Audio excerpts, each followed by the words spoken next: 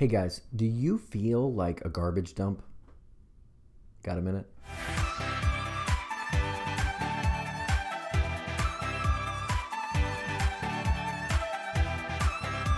A while back, I was told this story about a landfill, and there was garbage that was just poured in from this big city that was nearby. One day, investors came out and they looked around this landfill and they thought that this place was a gold mine. They drew up plans to make this awesome mall and this big park and this whole awesome area because they looked at this landfill and didn't see just the trash. They saw something deeper. They saw the potential of what this thing could be.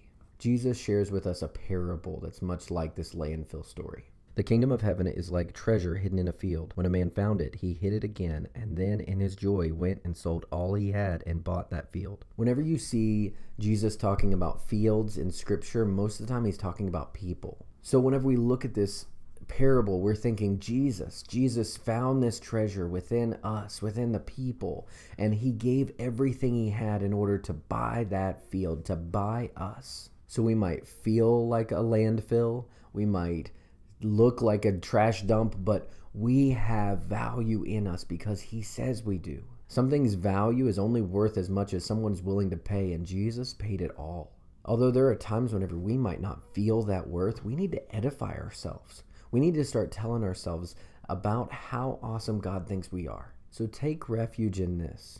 God found value in you. He saw some sort of treasure, and he decided that he was going to give everything he had, his life, in order to be able to purchase us, in order for to be his. And so he loves you that much. Thanks for spending a minute.